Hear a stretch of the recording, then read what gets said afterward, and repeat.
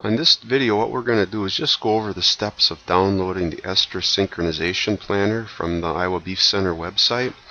And what you want to do, of course, is be at www.iowabeefcenter.org. Okay, when you're there, we're on our way.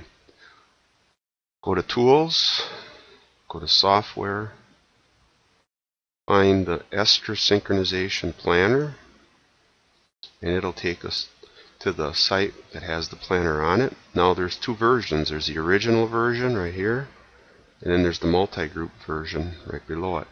Now the original version can run on a Mac or a Windows machine.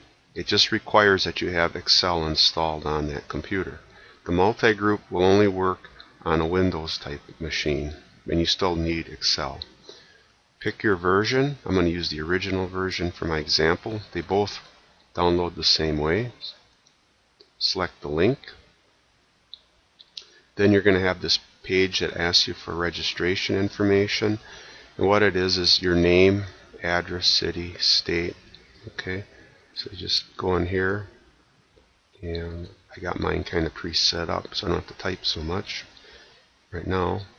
But you want to fill that stuff in. It'll ask you for your email address, and if you have any comments, put them down there. And you're going to then hit submit. Now that registration information serves two purposes. One, and when there's updates to the program, I let people know through that email address web thing. The second purpose is that this program has been developed in cooperation with the Beef Reproduction Task Force, and every year we have a meeting going through the new technologies and research that have been kind of uncovered in this field of study, and we do send out a little note indicating when and where that meeting will be held. It's open to the public for a fee, but you do get a big dose of beef reproduction technology in that meeting. Okay, the next thing then is you'll come to this page, and you're going to select where it says download the planner here. You hit that, and you'll notice that it downloads it. You can see it going on right there. Alright, once you have the planner downloaded, you'll be able to find it in your File Explorer. So if this little manila envelope that's usually on the taskbar at the bottom, if you select that envelope, go to this PC, then go to your Downloads folder, and you'll see right here it is. Okay, now I've downloaded it twice. Now the first time you download it, it'll just put it in there like that, and it's good to go. If you download it a second time, you'll put this little number behind it, and if you download it 3 or 4 more times, you'll just see this number just keeps adding up bigger and bigger and bigger. Okay, it'll still work either way. Alright, so now what we want to do is take this file that I've downloaded and put it on my desktop. That way we don't have to download it again. So what I'm going to do is I'm going to go to my desktop. I can get rid of that.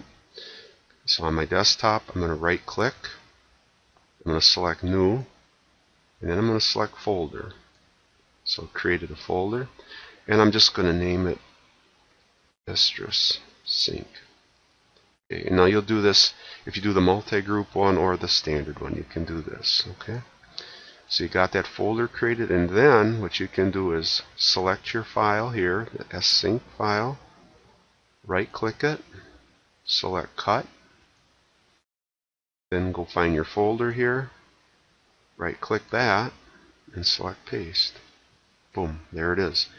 Now if you have this window way too big, you can't see that folder, so be sure you kind of compress it a little bit, or you can slide your sides in, because you want to be able to see this. Okay, and then once you have that copied, you can get rid of that, and then from now on all you need to do is just go to your Estrus Sync folder, double click it, find your file, double click that,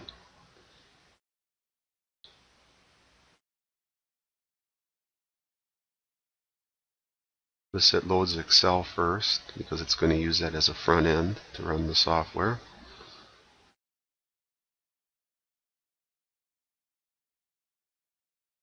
And eventually your program comes up. From this point, you'll just be sure you enable the editing like that, and your program's ready to go.